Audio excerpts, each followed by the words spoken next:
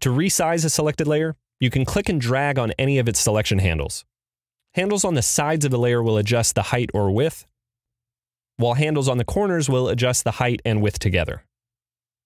Similar to drawing new shapes, holding Shift will resize the layer proportionately, keeping its height and width at the same ratio. And holding Option will resize the layer from its center.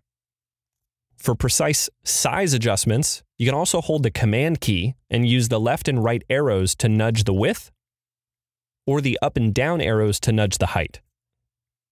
You can also resize a layer from the width and height fields in the inspector. As you type, you'll see a preview on the canvas of the new bounding box. The lock icon between the width and the height fields also allows you to lock the layer's proportions. Once you're satisfied, just press Return to apply the changes. Now for some tricks.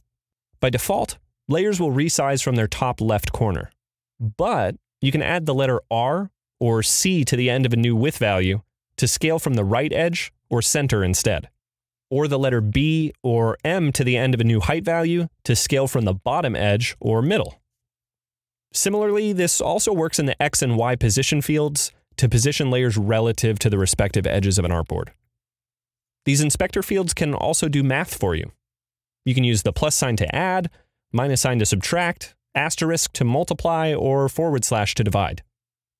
You can even use percentages to change the height or width of a layer relative to the height or width of the group or artboard that it's inside of.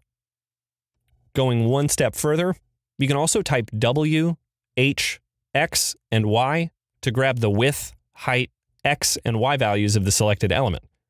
For example, if you set a rectangle's height to W, the height will become the same value as the width and become a perfect square. You can also rotate layers from the inspector, or hold the Command key and drag one of the corner selection handles.